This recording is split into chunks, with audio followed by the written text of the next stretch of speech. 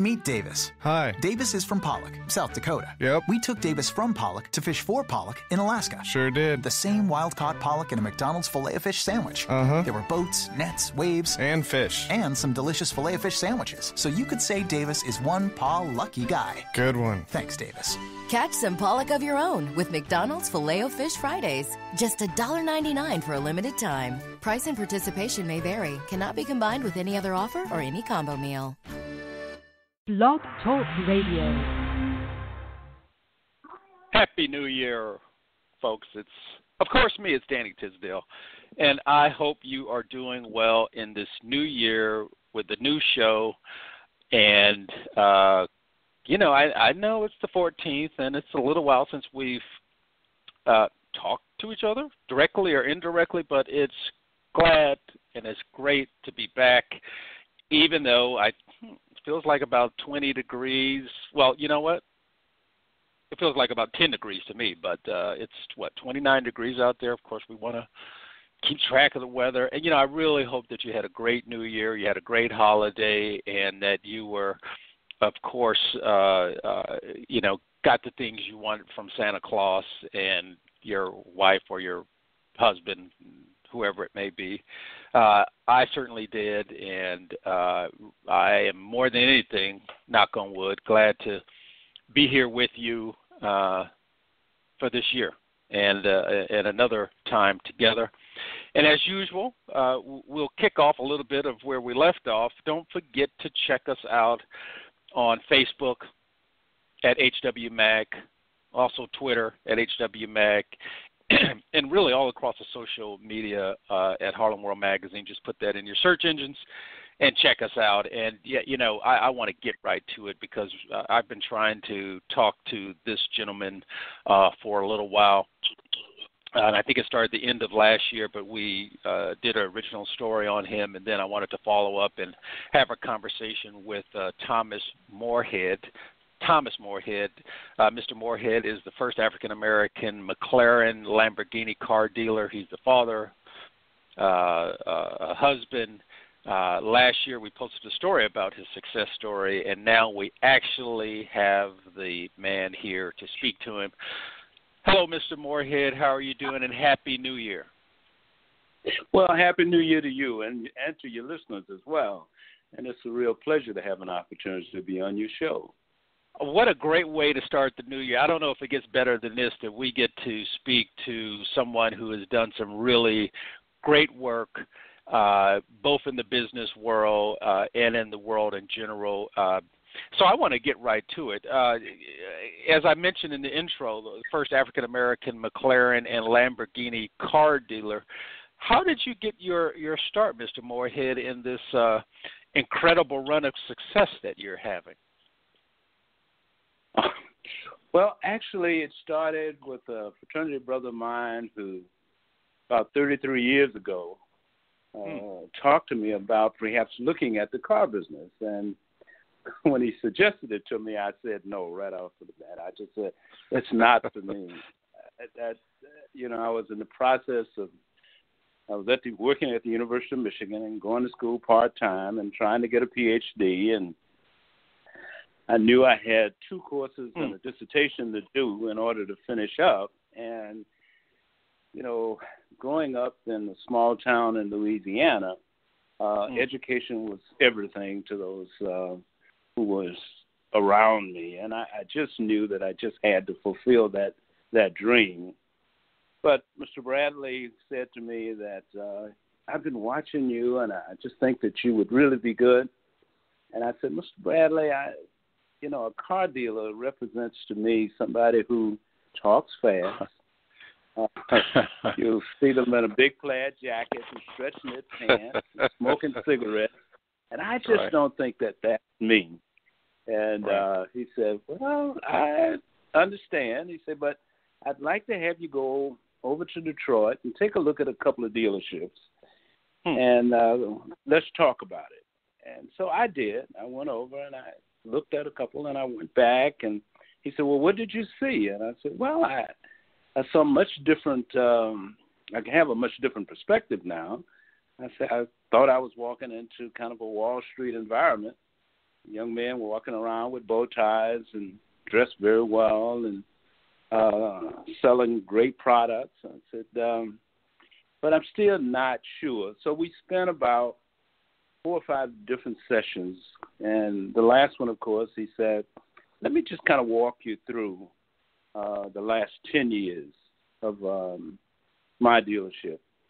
And in looking at that, I could obviously see a rather cyclical nature of the business, because in the car business you have probably about 5, 6, and if you're lucky, maybe 7 good years, and then it'll drop off and you'll go into a little bit of a recession, and then it'll come back. But end of the day, I could obviously see that it was a good business and you could truly make a living if you applied yourself. And that's what he said to me. He said, now the biggest problem for you is that you've been teaching at Michigan, you've been directing a program there, and you're trying to get that PhD. He said, but you're going to have to take a step back in order to take a step forward. And all of your colleagues at Michigan are going to want to know what's wrong with Tom. And he was absolutely right. That was the biggest problem for me. And but I said to him, I said, Mr. B, I can handle that. And true enough, I spent the time with him and worked with him, learning the business to make sure that's what I wanted to do. Well, that's an incredible story, and on the outside looking in some ways it sounds a little straightforward, but I can imagine that it probably isn't. But earlier we were talking about your coming out of Louisiana and bringing your professional skills to the car business. But do you see any difference between the young men and women you grew up with and yourself? I mean, what was there a difference there? Was there a certain kind of drive that you had that I'm not trying to say that they're that different, but there is I guess some kind of difference, opportunity that you took advantage of. Were there some things that you, I guess, as you look back and see your journey and their journey, that there was a difference? Oh, absolutely. Coming out of Monroe, Louisiana, in a much more what I consider to be a very supportive environment. When you attended school, it wasn't just your parents, but it was all of the people in your neighborhood. All of the teachers. Yes. And that neighborhood environment was one that was so important when we were growing up, because if you did something wrong 2 blocks away, by the time you got home, your parents knew about it. You probably got a spanking when you did it 2 blocks away. Before you got home. When you got home, you got another one. So I hate to say that, but that's really what happened when we grew up. Everybody in the community helped to raise us and take us to the next level. It makes complete sense because, again, a little earlier for the listeners, I didn't know that you were from Louisiana, and my mother's from Louisiana, and your example that you just gave is, a matter of fact, something I hadn't told you is that I'm an educator when I'm not wearing the Harlem World hat, and letting my students know that they reflect the community is something that I always use. So the world is not that large after all. Yes, you're absolutely right. And certainly in your case, being able to empathize with me the way I was brought up, and certainly the way you were brought up is very important. So really appreciate that. So when did you know, Mr. Moorehead, that you were on the right track? Was there a cloudy day and the clouds moved apart and the sun shined on you and you heard a noise like that and you said, oh, I'm on the right track? Or was there anything like that that kind of let you know that, okay, this is good? Well, that's an interesting question, because I had one of those moments when I started out. Just before we got started, I said to Mr. Bradley, I said, Mr. Bradley, what department will I manage? And he said, well, first of all, you can't manage what you don't know. He said, I'm going to start you off in sales, and I'd like for you to do that for a year. And I said, oh, okay. I said, well, now tell me something. Who's the best salesman that you have? And he said, well, why are you asking? And I said, what's his record? And he said, well, that young man out on the lot out there is the number one salesman here, and he's probably selling between 30 and 35 cars a month. And I said, okay. I said, well, then I'm going to have to be the number one salesman. I'm going to have to beat him. And he said, oh, sure. You just learn how to sell a car. And I said, all right.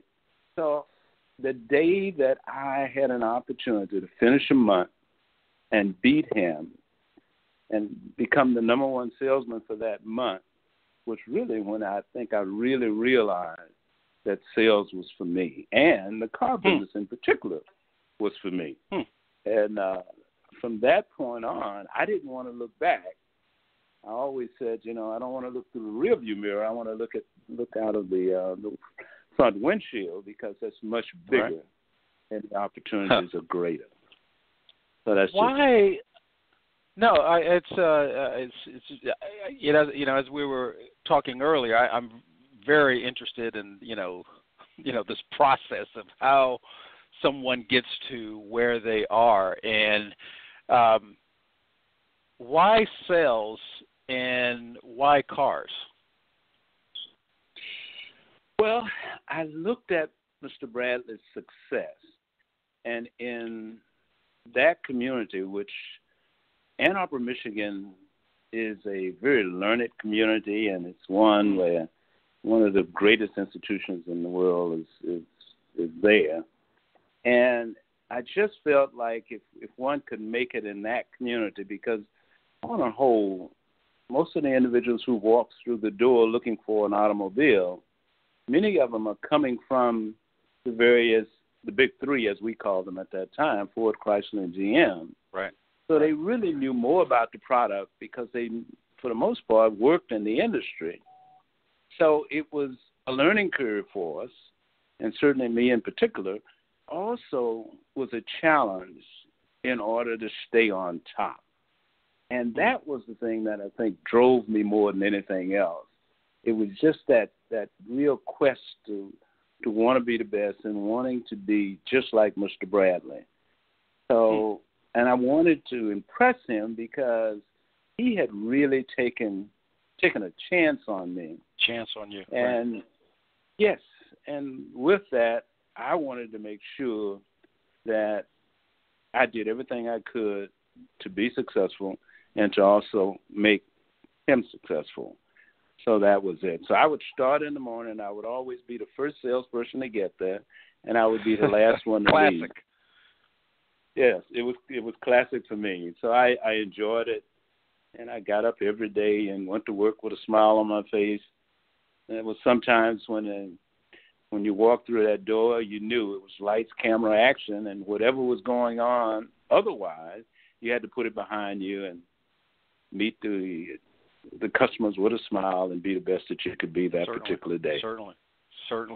Well, I want to instigate a little bit, and I hope it doesn't ruin our conversation here, because I know that Louisiana people love to win, and I know that Louisiana people have trouble with Alabama, because I'm a big Alabama fan. I had to go there. I had to. Well, hey, now, I'm happy to hear that. And the excellence that you all have been able to maintain has served you well. But we have a young fellow at the University of Michigan that is going to, in the next couple of years, be a real challenge for the Alabama Crimson Tide. So this is going to be fun. You just took the number one. I had to. Yeah, you took the number one running back in the nation. It was between us and Alabama, and he decided to go to Alabama. So that's okay, though. We'll get the next one. Well, after Clemson, I have to knock on a whole lot of wood. So I know nothing lasts forever. Well, so I also wanted to shift a little bit and ask you, let me take a quick station ID and let our listeners know they're listening to Harlem World Radio, and to check us out on Facebook and Twitter at HW Mag for the best in Harlem all the time, every week, and especially for the new year. And I just wanted to get back to the question I was going to ask you, because I know that you're – I'm going to ask you another question, because I'm always, okay. With the new year, we're hiring new salespeople and, bringing on a heart to grow as much as possible. And I'm always going back and forth with the word sales, because it seems to, at least for me, for some reason, have a bad, it wants to leave a bad taste in my mouth. And maybe that's because, like you mentioned, I think about sales and I think of, the used car salesman. Why does sales have that reputation, and what is your key to, success for somebody who wants to follow in your footsteps? I know I'm asking you two questions at once. No, I understand. Well, I think it goes back to one of your earlier questions, when you were talking about, where I grew up and why, Louisiana and that kind of thing. One of the things that I always look at is the way we were brought up in Louisiana, and particularly in Monroe, is my grandfather, who was really very instrumental in raising me, of course, used to say, young man, if you shake hands with somebody and you give them your word, make sure you honor the word that you have given them. And for the most part, when you look at salespeople, good salespeople, now, I'm always talking to my people about being good is one thing, but being great is something else. There's a difference for us, and for me in particular, and that is that I want to be a great business person, a great salesperson. Now, if you just want to be in the game and Jack Welch talks about in his book Winning about working with your people, and 20% of those who work for you are your superstars, and 70% are those who will maintain and just get the job done for you, right? If you give them the ball, okay? But 10% of those individuals are just sitting on the bench, just happy to put on the uniform every day. It is that 10% that I'm constantly telling my managers that we need to work on trying to remove from the organization and bring in a little bit better talent. So as we bring in better talent, we want to bring in talent with people who will exercise those muscles in the face, smile, go beyond to be the very best that they can be for the boss, which is not Tom Moorehead, but it's Mr. and Mrs. Customer who walks through our doors. That's what we're looking for. And that's the kind of salesperson that we want, because those are the kind that's going to help make you a success, along with some other factors as well. So, Mr. Moorehead, is it that you put your hat on to be that salesperson when you come through the door that morning, or do you try to wear that hat all the time? I wear it every day, all day. Okay. I'm always looking for that edge. With me, it's like, how do we, one, move to the next level? I remember when I started out and I tried to get Rolls Royce, and they told me I couldn't do it. And I think that bothered me to a degree that I never forgot it. And I just said that one day I'm going to make that happen. And the day that we were fortunate enough to make that happen, that really kind of gave us the foundation. And I think the job that we did with Rolls-Royce also has helped to propel us to get Lamborghini and McClaren's. So that's what it really was. So is that how Lamborghini kind of comes into the picture?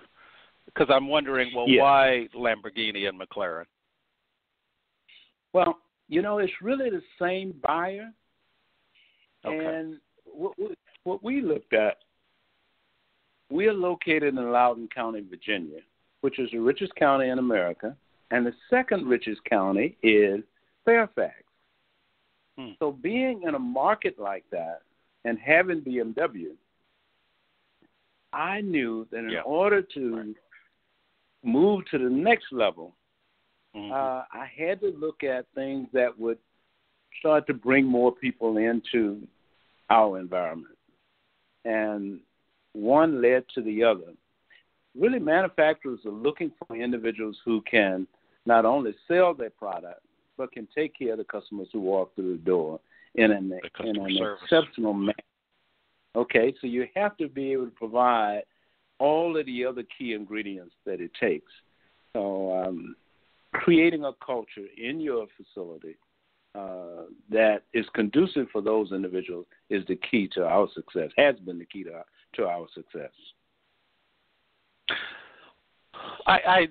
I'm not surprised, and had a feeling you might say that. And we are, believe it or not, down to our last 10 minutes here, and I'm completely off script a little bit here, and about to do it again.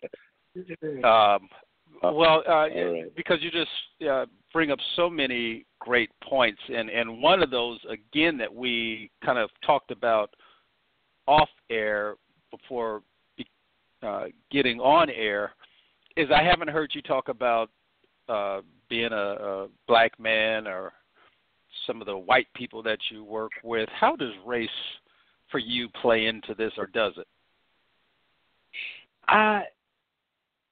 It doesn't for me, because as I look at it, I never really think about it in that sense.